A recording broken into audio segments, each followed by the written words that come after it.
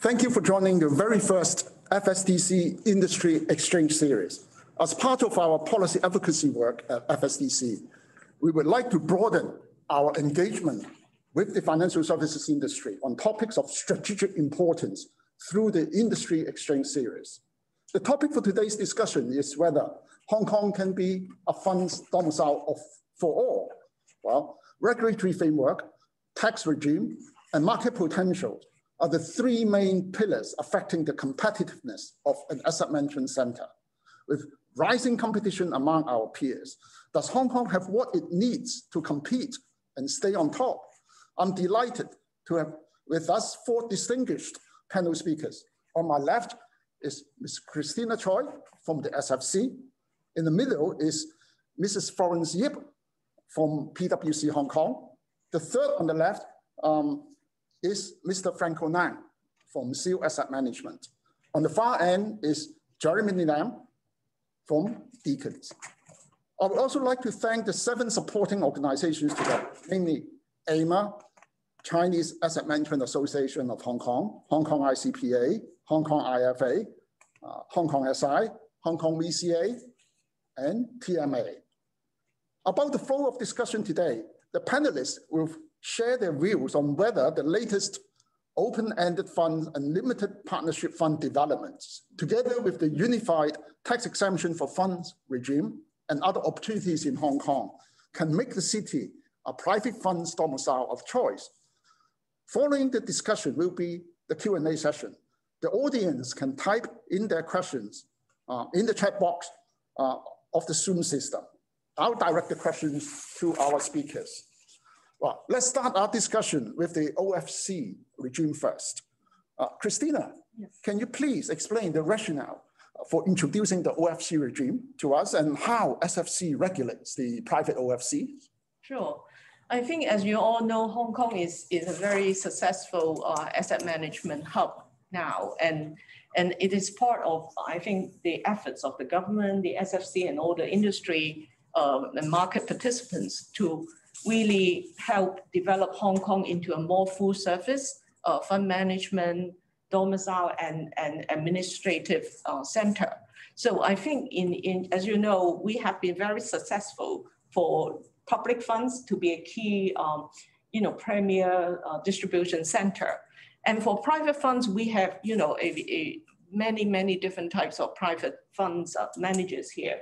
So it would be good, for Hong Kong to really also expand its capabilities in being, manufacturing funds, and no need to go to the offshore jurisdictions like, as some of you're very familiar, Cayman and other places.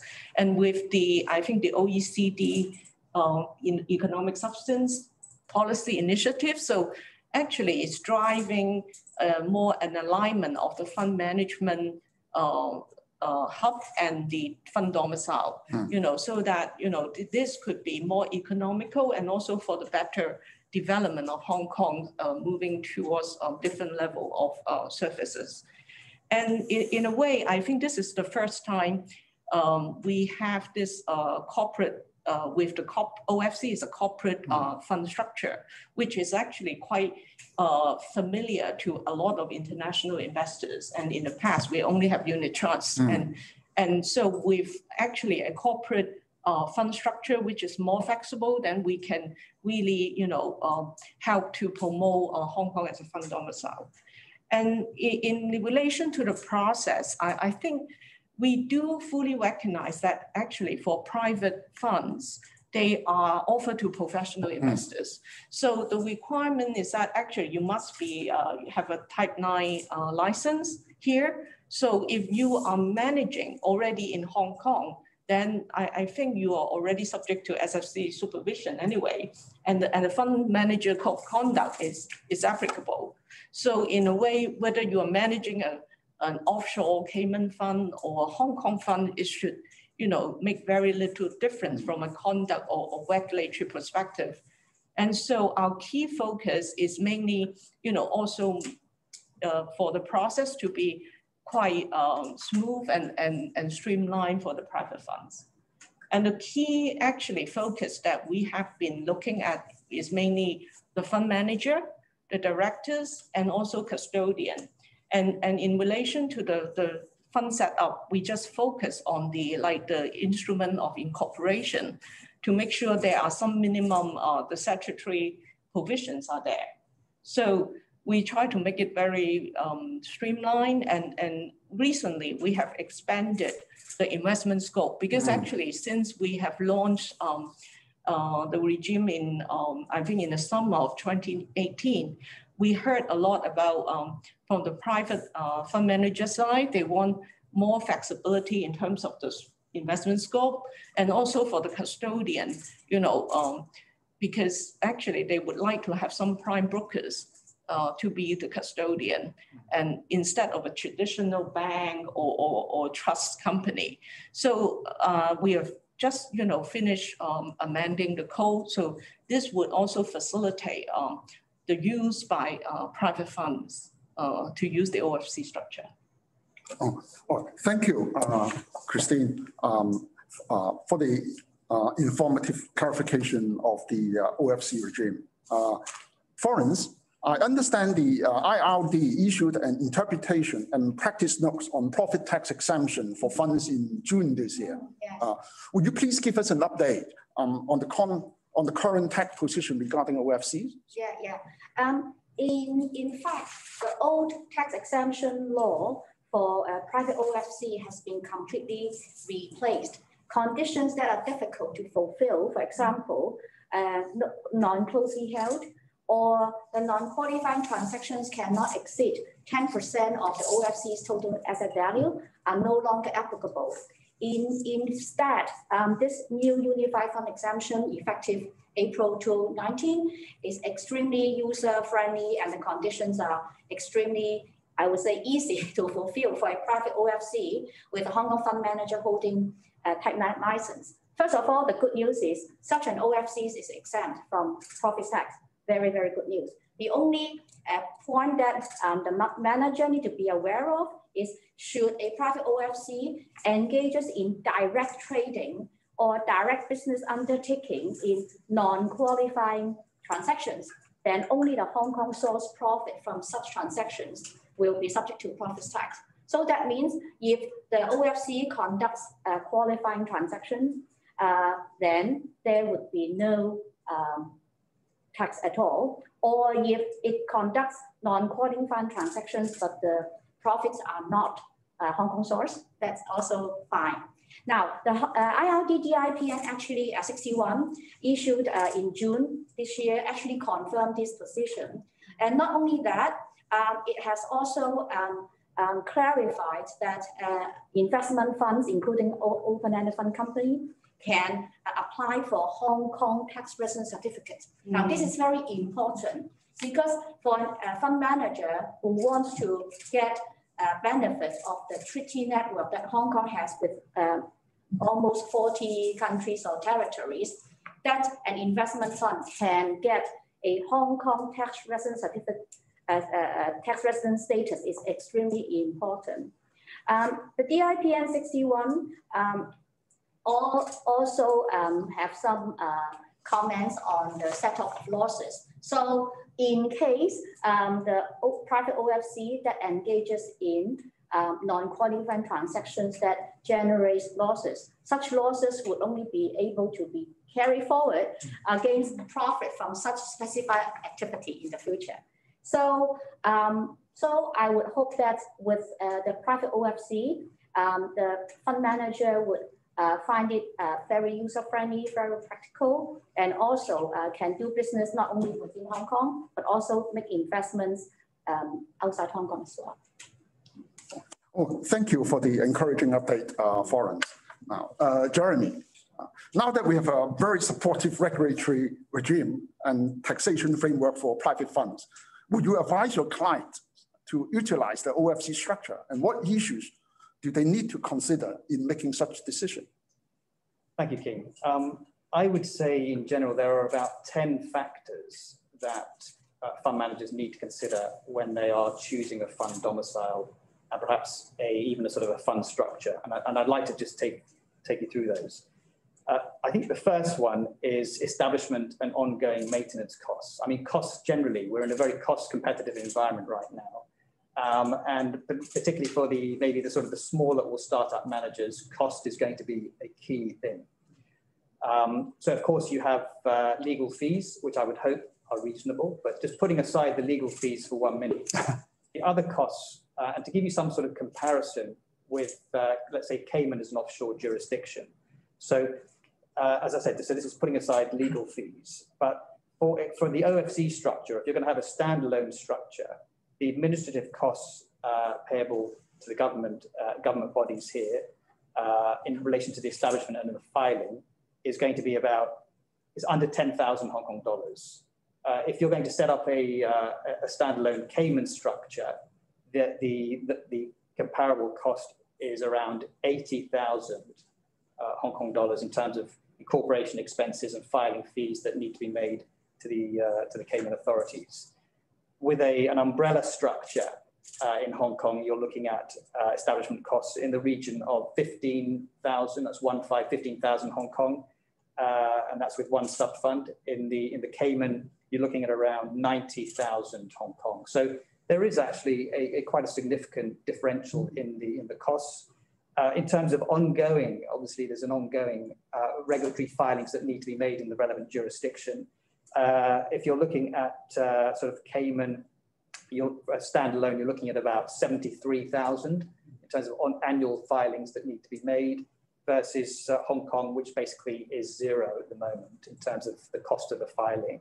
And for an umbrella structure in the Cayman Islands, you're looking at around about, give or take 100,000 Hong Kong dollars. These are just approximations, please. And again, in Hong Kong, none. So, or very little. So really, I think in terms of, if you just look at the sort of the administrative element of filing fees, I think Hong Kong is a very competitive jurisdiction at the moment, which is good. The next thing really is the level and complexity of regulation. I mean, any jurisdiction, certainly on the private fund side, you want to be operating in a well-regulated jurisdiction, but where the regulation and the compliance is not prohibitive, because that becomes restrictive. And as Christina alluded to, I think we're finally there, where we've now got a structure where the previous restrictions that were on it when it was launched have been rolled back.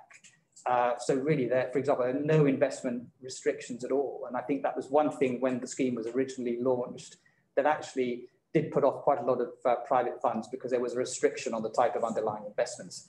That has been removed. I think one thing that is absolutely crucial to make, and Christina made the point, is the sort of how are these products regulated? Who is regulated? There tends to be a tendency in the private fund space that if you're dealing with Hong Kong, historically, there's a feeling that actually there is perhaps the SFC have overreached into the private fund sector compared to some of the other jurisdictions. And it's more, private fund managers feel perhaps they're being regulated in a manner not too dissimilar to retail funds. This is not the case. And as Christina mentioned, the regulatory focus is on the key operators, the manager, the custodian, and the directors. And if you look at any of the developed jurisdictions, even in Europe, if you're setting up a private fund in Europe, the regulators in Europe are basically, it's the same approach. I mean, they are sort of, the key operators need to fulfill certain key criteria. So the product itself is not regulated. So a private fund is not going to be subject to the level of regulation that I think the private fund industry have assumed in the past. That's not the case. There will be some ongoing regulatory filings when changes are made.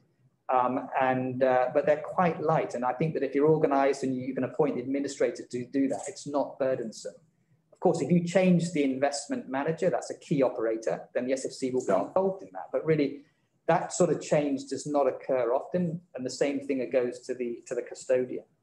The next thing that, again, is sort of key and almost tends to be at the top of the list is tax. I mean, and Florence has basically explained, that we've basically the concerns over tax that previously had, which again were an inhibitor to using Hong Kong in this vehicle, have now been removed. So I think in terms of the concerns around the tax position, was it certain? What are the risks? You don't have to put disclaimers in your offering document, which are going to put off investors now about the tax. It's clear the government have made a decision. the Inland Revenue have adopted it. So from a tax position, there is now equivalence with the offshore jurisdictions. Time to market, any fund manager setting up in any jurisdiction wants to be able to get the product out fast. And even though it's been challenging to raise capital at the moment, time to market is an important issue. And I can confirm to the audience that that time to market in terms of dealing with the SFC, it is good. You're talking about sort of a 2-week period. I mean, if your documents and your application is in order, Deacons have handled a number of applications. The SFC, as Christina mentioned, is focusing on the certificate of incorporation. And the SFC even have a template for that. So really the process of dealing with the SFC and the fact that it's a one-stop arrangement where the SFC will also liaise with the company's registry, the process of establishment now is straightforward. The offer document is a key document, and that's the thing that investors see. And that offer document is not subject to the SFC's prior review and approval. All that needs to be done is that document needs to be filed with the SFC. But you need to ensure that the disclosures are appropriate because fund managers are subject to the FMCC obligations. But the prospectus is not something that the SFC is going to be giving comment on. They're not going to be approving it. So really, the prospectus is not approved. In terms of another issue, location of operational infrastructure. If you are a Hong Kong-based manager, you really ought to be looking at this particular structure because you're based here, your operations are here. There really is no reason not to explore this particular structure if you're currently at the moment using an offshore jurisdiction. You ought to look at this going forward. Another thing is market access opportunities. I think this is going to be key, and we'll come on and talk a little bit later. But if you have a Hong Kong domicile product, and this going forward with the sort of initiatives with the Greater Bay Area, if that is going to give greater market access, then this is going to be a significant benefit and a significant reason from a capital raising perspective to why you need to use this vehicle. 2 more points. You want to be in a jurisdiction with a sound legal system. And I think it goes beyond doubt that sort of Hong Kong has a sort of sound and well-run legal system. The final thing, and it is a bit sensitive, but I'm going to say it. When you're looking at a jurisdiction, you want to be somewhere where there is a certain amount of political stability. I mean, unfortunately, I think we all know that Hong Kong has got some very bad press recently. There's a sort of in the international press in terms of this political situation. I think we just need to put that behind us and look forward in terms of sort of getting back to sort of business as usual. And in fact, frankly, I have seen very little impact on the sort of, the asset management industry from a sort of a business operation perspective. So I think in terms of the 10 rationales you've got to think about, we have them all. And all I would just conclude with the whole evolution of the OFC. For those of you who are parents and have young children, I think the analogy is when you go on a trip, you have children in the back seat, and after 5 minutes they ask, are we there yet? I can finally say that with the OFC, yes, we are there now. With the amendments have been made to facilitate this structure. So really, even if you don't end up using it, there may be some reason why you want to maintain an offshore fund or some of your funds offshore. At the very least, as part of your due diligence, you now need to be looking at the Hong Kong OFC. Well, thank you so much, Jeremy, for that experience sharing. Now that OFC is very versatile and is very cost effective as well. So, Franco, now having listened to the comments from Christina, Florence, and Jeremy, what do you think of the OFC regime from a user perspective? Thank you, King. After I learned that I have a chance to speak in this panel today, I have taken the liberty to conduct a mini survey among a circle of 30+ hedge fund managers based in Hong Kong about this topic. And I heard very good comments. People are very encouraged to see this major breakthrough for Hong Kong. And we are happy to see that finally Hong Kong has become a viable option.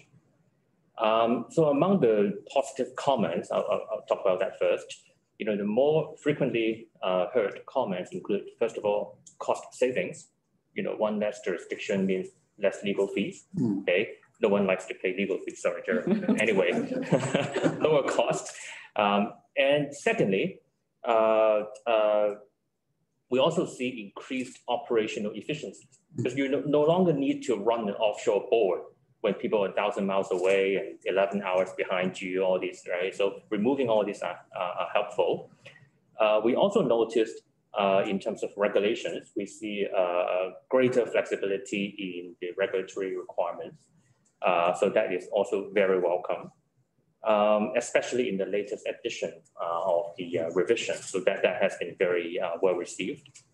Last but not the least, the latest reform in the unified tax system is also something that everyone mentioned. Of course, very welcome.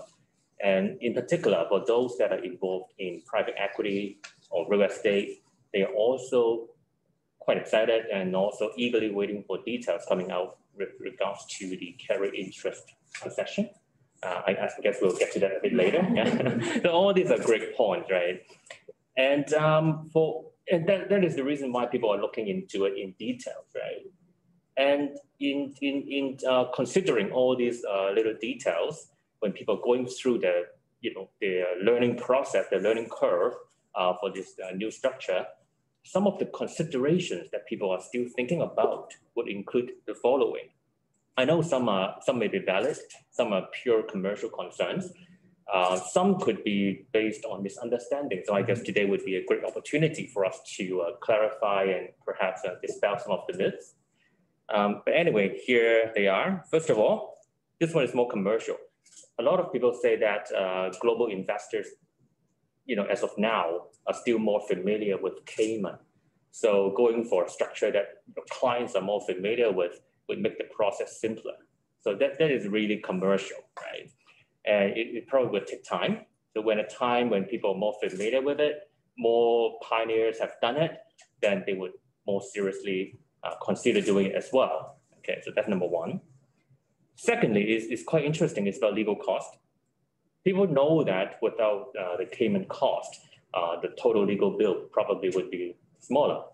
However, there were some questions in regards to the other areas of legal cost. For example, when it comes to cost associated with negotiating the prime brokerage agreements, the repo, ISDA, all these agreements, because this is new jurisdictional agreement, right?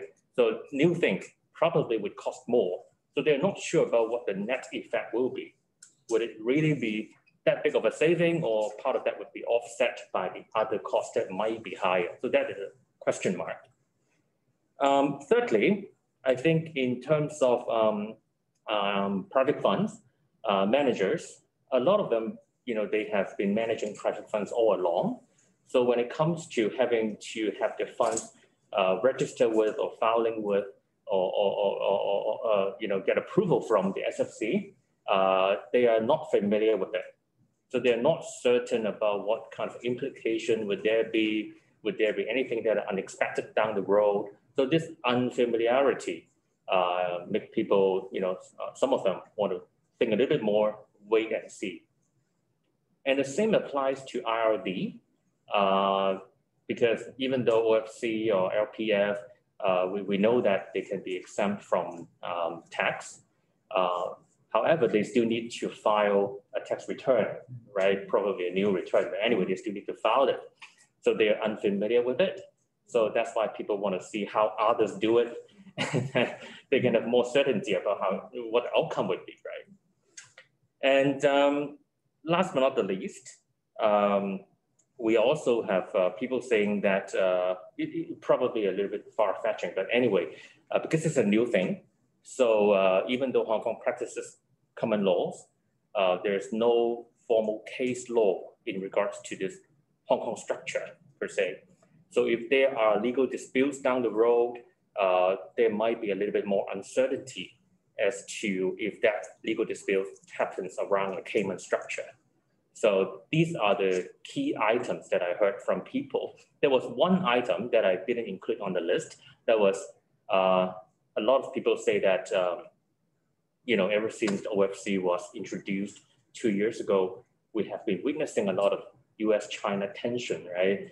So the atmosphere for Hong Kong managers to present or promote a Hong Kong structure, a new one, to overseas investors, especially US investors, might be relatively more difficult than usual in this particular period of time. But with the latest development, new president was elected in the US, etc. I didn't have a chance to rerun my mini survey, but anyway, I hope that would become less of an issue down the road. If we take a longer term view, yeah. So these are a few of the considerations on people's mind, and probably we can take today as a good opportunity to clarify and dispel some of those. Yeah, it is great to have the collective feedback from you, Franco, and the 30+ Hong Kong-based hedge fund managers that you spoke to. We also have a limited partnership fund structure, right? That can be considered by the alternative fund managers. We can cover that in a bit more detail later. But let me go back to Christina, Jeremy, and Florence to see if you have any comments on the feedback that Franco received from his peers. Maybe we'll start with Christina first. Yeah, I think, on the unfamiliarity with the SFC, actually, I think it's probably Jeremy has the first-hand experience, but in a way, we duly recognize it's a private fund vehicle, and in a way, we don't interfere with your investment strategy. So the focus is more on really, your FMP. If you are a clean record, your directors are not a bankrupt or no criminal record. I think these are the basic actually checking. And also, I think there's some misunderstanding about whether we regulate delegation to other outside Hong Kong. All these are not really prevented or prohibited by our rules. And there's no pre-vetting or post-filing, required, even if you delegate to an offshore jurisdiction. So I think, actually from currently we have more, private OFC registered than public at the moment. First of all, we already have some single fund private OFCs and some with sub-funds. And some of the public fund managers also use the same umbrella to put private funds in under the umbrella. So it could be quite flexible. And in a way for the private fund is you can set it up first and then add the sub fund later, or really when you submit the application, there is no need to submit a prospectus. So you can, launch a fund later on and it's just a filing. And ongoing supervision is also, just on the major changes of the operators or the instrument of incorporation.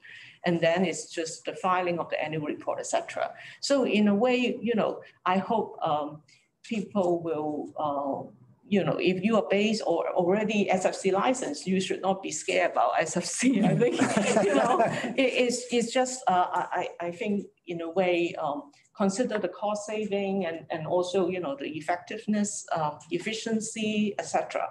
And I think from an investor perspective, fully understand the US-China tension, but I think as a vehicle, there are a lot of mainland investors and other investors who should be confident in really investing in a Hong Kong vehicle, and I hope that with time we could have more take up. And I think the legal uncertainty is probably Jeremy can comment on, but I don't think it should be a major concern because Hong Kong is a common law and very well known of the rule of law, etc. And for commercial disputes, it's best to be resolved here, because actually if the manager is here, it's very likely that the legal lawsuit will be under the Hong Kong law already. So I don't see that having a Cayman structure would help you avoid that at all. So So that's my comments. Yeah. Oh, thank you, Christina. Jeremy, you have anything further to add? Well, no, I think it's a good, I think, Franco, we didn't know that you were going to canvass some, sort of 30 private fund managers, but I think it's a good, I mean, thanks for doing that. And it's interesting to get that feedback, a lot of which is understandable. But I think in terms of just the sort of key messages, I mean, or you're right. I mean, there is confusion because it's new. There's concern around the level of SFC regulation. But let there be no doubt, and you've all heard it today from Christina, this product is not subject to significant SFC regulation, if any. It's around the key providers to it. And I think that has been in the past, I guess, a reason why managers have looked at jurisdictions, offshore jurisdictions, where it's been a regulatory light touch. But I think if you look at the world today and what's happening is that even those developed offshore jurisdictions which previously had a regulatory light touch, they're all now having to introduce additional measures, regulatory measures to deal with, whether it's sort of substance or anything else, such that this is the new norm. I mean, if you're going to be looking for a jurisdiction where you don't have any regulation at all, then maybe you maybe want to be going to Labuan or something else. Right? We're not talking about these sort of jurisdictions. And also, I think we need to be, this is not intended, we're not talking about the demise of the Cayman Islands. I mean, Cayman is a very developed jurisdiction. It's well regulated and it's got a lot of history to it. And so we're not saying that don't use Cayman. I think the message really is that you don't need to use Cayman if you don't want to, because there is a viable alternative here. I think in terms of legal precedent, that is interesting because even in the offshore jurisdictions, if you look back at the last financial crisis, 2008, actually a lot of the funds which got into financial difficulty and resulted in legal proceedings, there was not clear legal judicial precedent to deal with some of those issues. And so the concern should not necessarily be around legal precedent. What we have in Hong Kong, I mean, this is set up under a statute, under statute. So in terms of ring fencing of liability, it's guaranteed under statute. So I think the thing is, if you don't have confidence about Hong Kong as a legal jurisdiction, you shouldn't be here. And I think that really that is not what we're talking about. The other thing I think in terms of investor choice, you're right. I think some investors may definitely have a preference for a particular offshore jurisdiction. So you need to engage with your investor base and make sure you don't pick a jurisdiction in the beginning, which is going to be problematic. But again, my experience increasingly has been that if you pick a jurisdiction where actually some of the key operators are subject to more regulation where they otherwise wouldn't, investors like that. Investors want to know that their money is being managed by an investment manager which is subject to a certain amount of standard and regulation. They want to ensure that directors of the product that are subject to some level of regulatory vetting and approval. So actually the directors who make the appointments and play a role in the structure, that they're appropriately qualified and that they're under obligations to act, their fiduciaries, due care and skill. So I think actually to the extent that there is this there is clearly regulation of key operators, that is a selling point from a due diligence perspective, because investors, particularly the professional investors we're talking about, institutional investors, they want that. So I think it's interesting, the feedback that you have ascertained, it's all, I think, understandable, relevant. And we're going to hear in a minute, particularly the tax. I mean, basically, if there's a tax uncertainty, you're not going to use something. And there previously was. Now there isn't. So, and just the last point, I mean, the proof will be in the actual, how this develops. And so if people are putting in applications and they feel, oh, this is onerous and this product is being regulated, call Christina. Yes. from Christina. Actually, yeah, we do encourage, dialogue and discussion or prior consultation with the SFC anytime. If you are, before you make any submission, actually, we are free to, call me or any of my team. That's great. Yeah. Just the last point I would say on sort of legal fees. Well, basically, whichever law firm you choose, you need to have a relationship with your law firm. The one thing, and I hope I don't regret saying this, the one thing that is negotiable is the legal fees. Oh, very good to hear. Record it. There's some of my partners back in the office who are not going to be happy about it.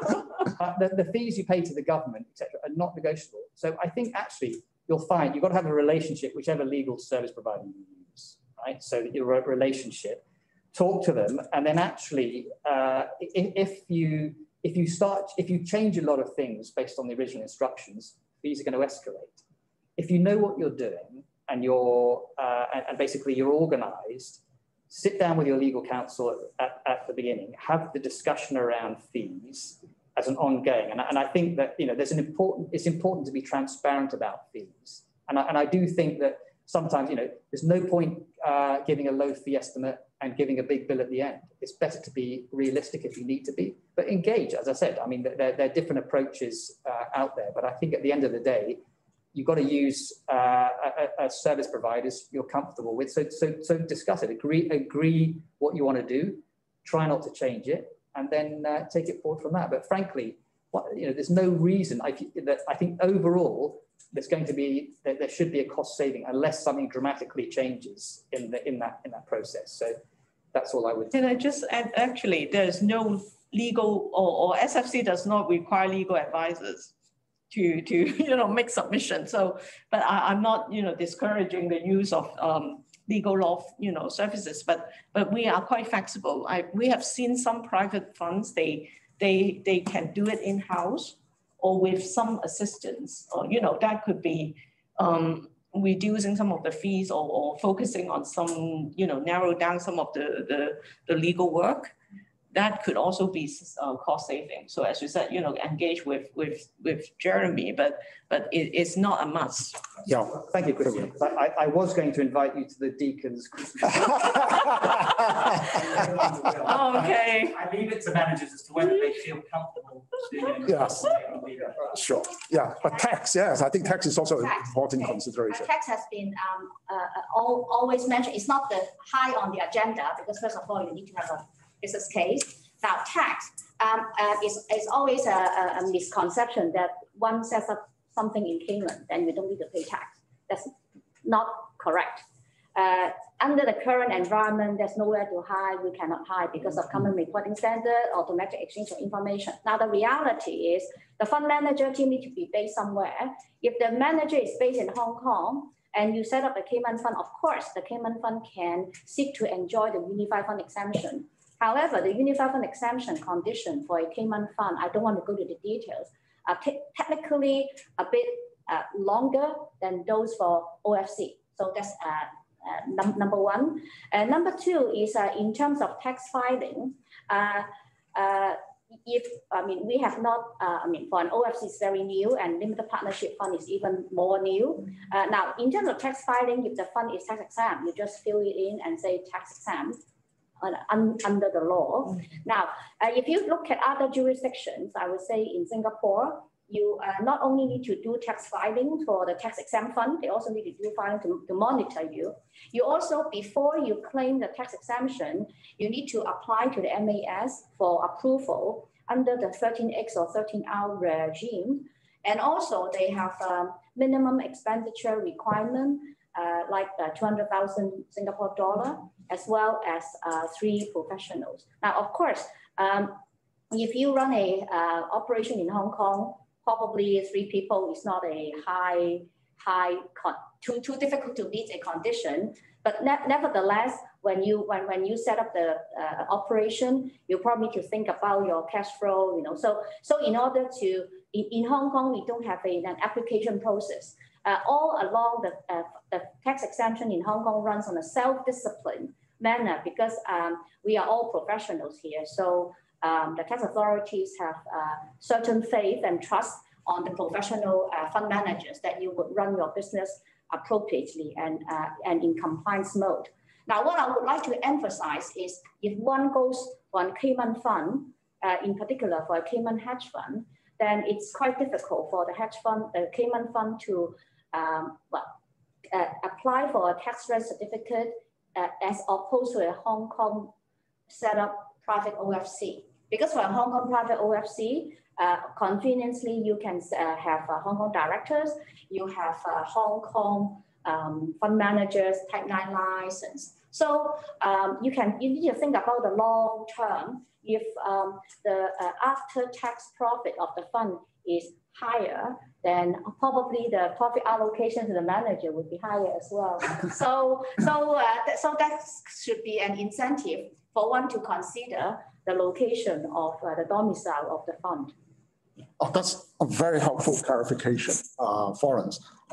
We've heard a lot from our experts that now the OFC regime is really very flexible and cost-effective.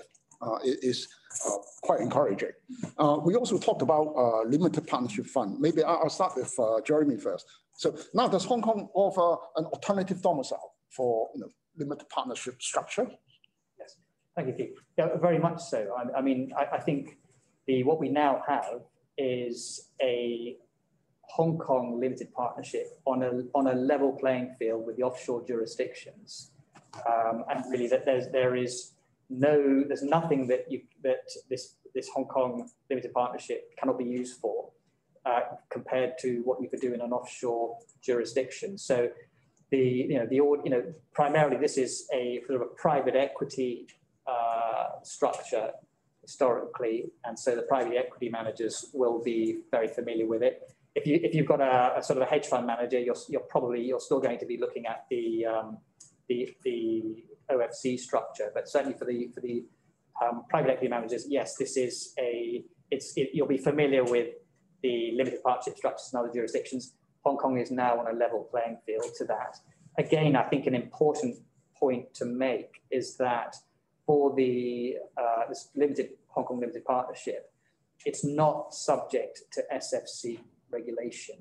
Actually, in fact, the SFC really may not be involved at all in this structure, and the only reach that the SFC may have is that if the investment management discretion of the limited partnership is being undertaken in Hong Kong, then the entity doing that needs to have a Type 9 license. So, which means again, the SFC is regulating the investment manager for that.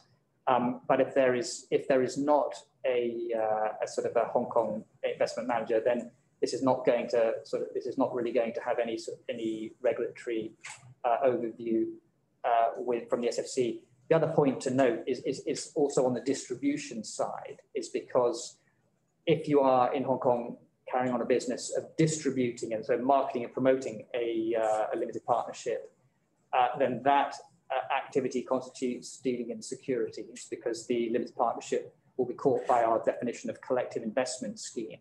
So if you're promoting a collective investment scheme, a limited partnership, even to professional investors, and you're based in Hong Kong when you do that, then you'll need the entity engaging in the promotion needs to be licensed by the SFC, but the product itself does not. So again, it is it's very new, to Hong Kong, but a number have been set up already. I think there's sort of growing interest, I think, from the private equity world. I mean, and they've been very active associations which have been lobbying for many years, I think, sort of the Hong Kong government and the regulators to try and give a vehicle of equivalence, and also from a sort of Florence will comment on the tax, but and to sort of deal with that. Again, I think we're pretty much there. Maybe a couple of things on the tax just need to be still fully resolved, but other than that, we have it. The process to establish and register, very quick, very reasonable. I mean, just a sort of a filing fee paid to the company registry. So an application fee of just under 500 Hong Kong dollars and a registration fee of 2,555. And if you take Christina's advice and don't have any legal advice, but again, we do now have a sort of a structure which really is on a par with the offshore jurisdictions for the private equity industry. So that now puts us in a very good place. Okay, thanks for that clarification. Christina, anything to add? No, I think, this is another very important initiative, and I think it's complementary to the OFC structure. And now with finally we got the LPF fix, and with the OFC now we do have now, I think a very good choice of legal vehicles for fund managers and operators here to operate. And so you could even, have a combination of both. I think, Florence, I heard you have some, you suggested before some good ideas for the fund industry, especially some of the mainland-based, private funds that may be, investing offshore, etc. That could be a very useful vehicle. And I think, as Jeremy said, it's only when the manager is licensed, then our regulation comes in, but through the code of conduct, but not the product itself. So that's why I really hope that the industry could make good use of it and explore. At least I know it will take time, but I think it's time to change and think seriously about using Hong Kong. Yes, absolutely. Now, we mentioned tax quite a few times. So, with this LPF, any new tax incentive? Yes, I remember back in 2015, I worked with the FSDC. I led a working group and we issued a report on limited partnership fund. So it's very gratifying that after 4.5 years, finally we're there. We are so concerned of LPF. Now, I think the good news is nowadays, the new Unified Fund Exemption that was effective last April is launched, that it would cater for funds regardless of the fund's central banking control in Hong Kong or not in Hong Kong, regardless of the size of the funds, regardless of its legal structure, then provide certain conditions are satisfied. The limited partnership fund would be tax exempt. Now, in fact, when we discuss the conditions of the Unified Fund Exemption, the industry has many rounds of discussion with the government authorities. And we believe the conditions are very user-friendly. Number one, it does not matter whether your directors are in Hong Kong or not in Hong Kong, your investment committee members are in Hong Kong or not in Hong Kong. It would not affect the Hong Kong tax exemption eligibility of the fund. Actually, what is important, of course, is the qualifying transactions. The law have a list of qualifying transactions. Now, for private equity funds, actually, it has added the shares of unlisted companies and also debt securities in related to unlisted companies are generally acceptable, except if the target company holds more than 10% of Hong Kong real estate. So the government policy is not to encourage private equity to trade or invest in Hong Kong private companies. However, infrastructure has been carved out from the definition of real estate. Now, in terms of holding period, it requires the target to be held before disposal for at least 2 years. And in case that the holding period is less than 2 years, fear not, as long as the fund does not have a controlling stake at the target, then the disposal gain will still be exempt. To the extent that the fund holds the target for less than 2 years and has controlling stake at the target, there still be no tax consequences if the private company hold less than 50% of the value of its short-term assets. So that means I would say most private equity fund managers would feel at liberty to run their business, because in particular, for many private equity fund managers, established in Hong Kong, actually their footprint is not just investing in Hong Kong, probably, in the region in particular, in mainland China. So they would have liberty to choose their target. And we understand most of the many private equity managers actually would have a long holding period of more than 2 years.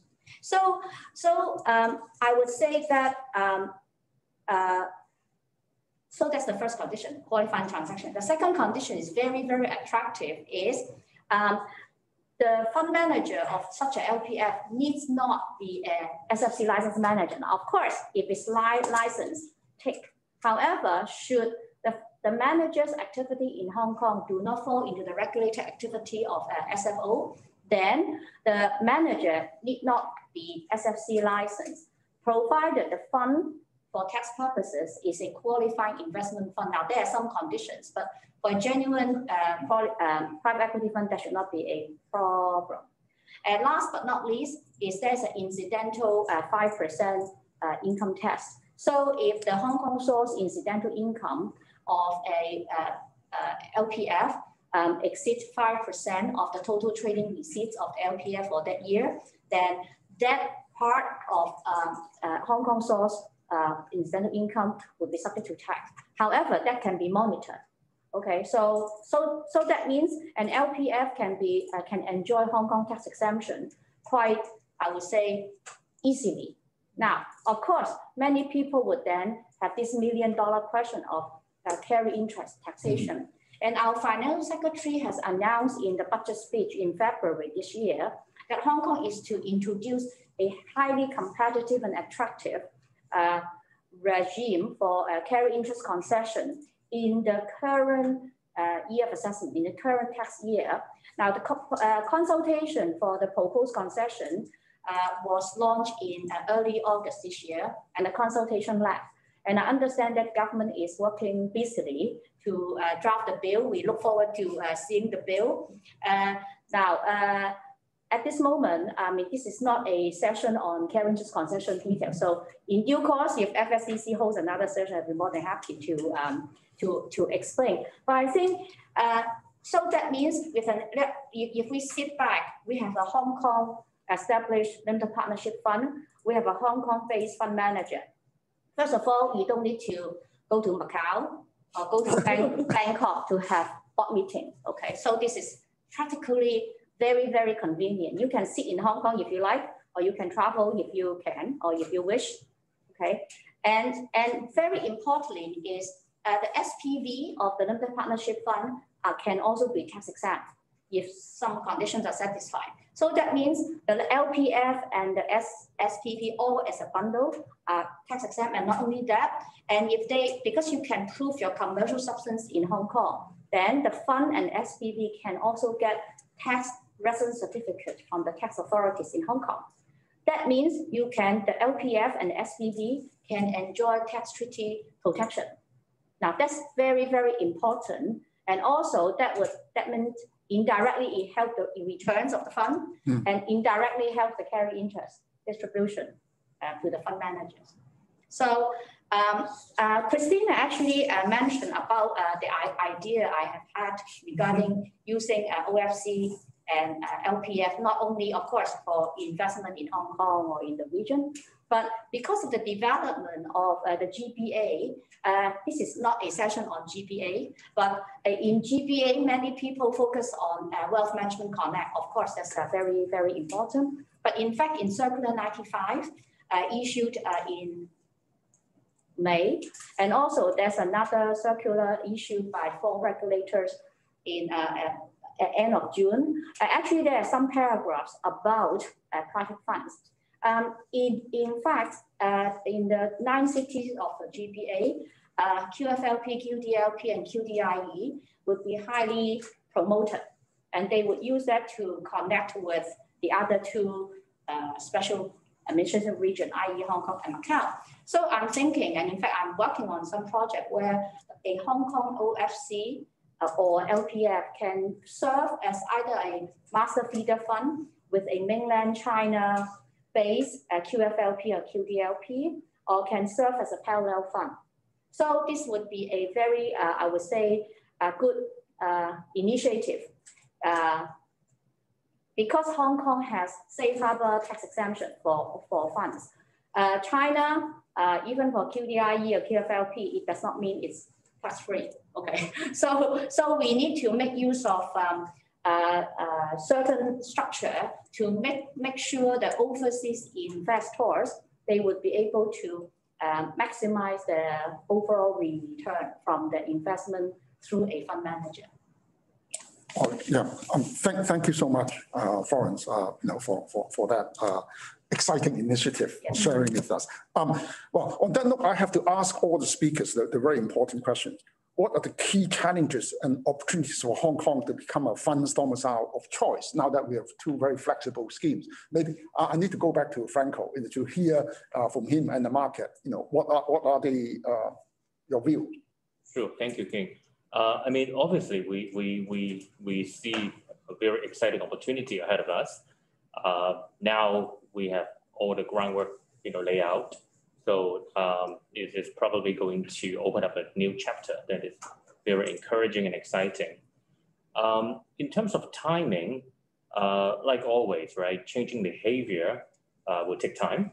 And especially when you have, for example, Cayman that has been a popular choice for many decades, and you have the whole system built around it, right? So, I mean, people are quite used to it. And we also have some very aggressive competitors next to us, right? I was told by my friends that in Singapore, they literally write you a check if you go for the SPCC structure, cash subsidies, right? I mean, all these. So it's not easy to immediately change everything. And I think from all the speakers, all the speeches today, I know that we also have a realistic expectation on the timeline, right? But it's heading to the right direction. Taking the Hong Kong example, right? I think we still have a major advantage, okay, in terms of facing our competition. That is our access to the China market. If you take the retail funds example, we have Hong Kong Unit Trust, Hong Kong structure in place for many years. We also have a pretty sizable retail fund market in Hong Kong. All the global mutual funds giants, they have meaningful presence in Hong Kong all along, right? But in the past, just a few years back, if you walk into a bank on the street, you look at the product shelf, you probably would see most of the funds being used on some payments, right? And it was reasonable, easy to understand because, behavior continues, right? It was a legacy reason people continue doing what they do. And without a major incentive, people may not change the behavior immediately. So that is the reason why we only saw a change of behavior a few years back when we had the mutual recognition of funds policy introduced. And from that point onward, as a fund management company, you have to ask yourself, are you interested in the opportunity to change a 7 million people market to become a 1.3 billion people market? You have to ask yourself, you have to rethink. And if that is something that fit into your business objective, then you have a very good reason to change your behavior. So I think, in the current situation, we probably may explore whether, like what Florence has mentioned, whether we can have certain access program of some sort that can allow private funds I'm talking about, which currently, if you want to do fundraising in China, probably the most popular way is to do it through QDLP, which has a high threshold. But if we can offer some easier access program for funds that adopt OFC or LPF structure, if nationwide is too big or takes too long, then probably just GBA, for example. If there's an easier access program given to structures using OFC or LPF, I believe that would be a game changer. That would be a game changer. Much more effective than giving out cash subsidies, I believe. Absolutely, yeah. While monetary incentive is always welcome, I fully agree with you that having access to market opportunities matters most. Christina, although we don't have time to talk about Wealth Management Connect in detail, but can you give us a quick comment on regulatory funds? Well, I think, Franco, we do agree you need the access or the incentives to, for people to choose Hong Kong. And I think, the GBA Connect, the Wealth Connect, and would be, a very important initiative as well, because, that would be more open in terms of the plan is there will not be a product, although it's limited to the bank distribution channel, but then there will be certain criteria of low to medium risk, but certainly I think the plan is that it should be a Hong Kong domicile authorized fund. So in a way, I think the MA and ourselves have been, sort of consulting the market for quite a few weeks already about some of the operational details. So I think this would be a very good opportunity, and I would urge the service providers here and fund managers to really make good use of this the Hong Kong platform, whether it's OFC or unit trust. And also, I think recently we also got the ETF cross-listing with Shenzhen. And actually that would has raised a lot, has been quite successful in terms of raising expanding our ETF market, because I understand that, as for a passive manager, the OFC structure could be, have tax savings for some of the Korean or investors. So actually now we have some of a fund manager or ETF manager really would prefer to set up OFC for the distribution. And also, with the cross listing, you can have a feeder fund structure set up in the mainland that fit into the ETF, and that it doesn't matter whether it's OFC or unit trust. So I think with Hong Kong, we have this unique position, and that could enjoy a lot of these are all pilot, but I think with time, this would help to give impetus to the use of Hong Kong funds. Excellent. Very encouraging indeed. So Florence, any word on tax? Yes. I want to highlight that whilst we are all very excited about this forthcoming Wealth Management Connect to be implemented, because we understand that from market sources that a certain draft set of rules have been circulated, getting communities' comment. However, we are, as a tax practitioner, I would like to highlight that tax is something that we need to really iron out. At the moment, mainland individual investors can enjoy individual income tax and VAT exemption on redemption gain of funds, but distribution income from mutual recognition of funds at the moment under the MRF system, distribution income is subject to 20% IIT in China. So mainland agents of Hong Kong funds at the moment have withholding obligations under the mutual fund recognition regime. Okay. However, under the Wealth Management Connect, so how would this income tax matter be resolved? Will the Hong Kong individual investors have similar China tax treatment? If it is, then who's going to deal with the tax withholding, tax filing? Because I think from a customer experience perspective, if you ask retail investors to do tax filing or any paperwork, that might not be very easy to carry out. Okay, so I think this matter need to be ironed out and addressed and be very clear, so that I think also for the service providers, they all understand their obligations. Yeah. Thanks. Jeremy, last word? Yeah, just my concluding remarks would be the asset management industry is a long-term, so I would say think long-term, think strategically, and be patient. Market access will come. We don't know when full market access will be available, but it will come. And when it does come, we will all benefit. When I say all, that's not just legal, not just tax, not just fund managers, it's also investors. Okay, thank you. We've got quite a lot of questions. I know we overrun a bit, but if the audience can bear with us for a few more minutes. The first question is for Christina. Could you share a bit on trends of private fund startups in Hong Kong? how many new funds are launched yearly, trending up, perhaps in terms of numbers and AUM, etc.?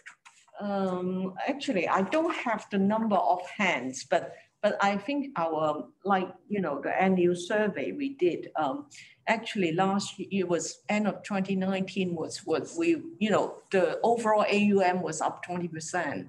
And actually, as you know, Hong Kong, about half are public and pension fund managers, and the West are more the private funds and institutional mandates. So in a way, I think there is generally, an increase in the AUM, and also I think even licensing. Our licensing numbers go up all the time. So I think in general, we are still seeing, good upward trend. And even for fund flows, I think other than the March, because of the stress in March and April, I think generally, we are also seeing quite, stable, positive flows. Yeah. Christina, you're very popular. I've got one more question for you. One of the practitioners would like to check on the LPF regime, see whether there's any requirement for the Hong Kong entity appointed as the investment manager to have Type 9 license.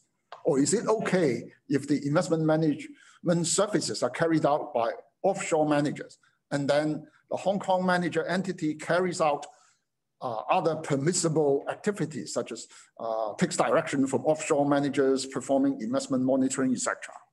Okay, I think for the LPF, there is no requirement for it to be managed by Type 9 LC. I think Jeremy just mentioned it could be,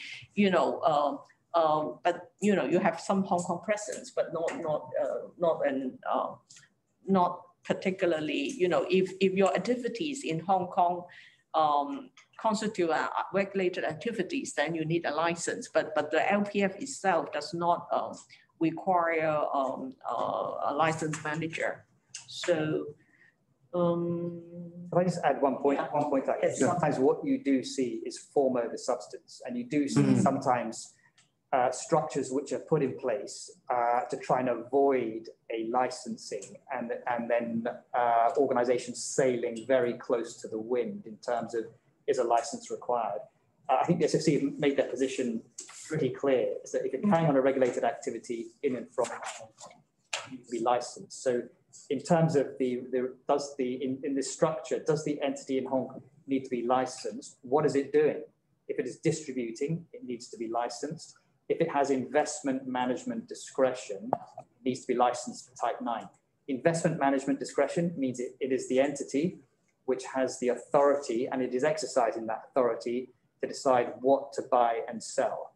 So if it is doing something else, then it's not going to need the Type 9. But you need to be a little bit cautious when you're looking at this, and don't try and game the system and sail too close to the wind. Frankly, at the end of the day, irrespective of what title we put on an entity, I think it's pretty clear what it does. So you need to get, I would say, well, either speak to your internal legal advisor or your external legal advisor and get clarity in terms of that, because carrying out a regulated activity in Hong Kong without a license is a criminal offence, and the SFC will take enforcement action. Yeah, but I think the question is about, for whether it's LPF or a private OFC, you can delegate.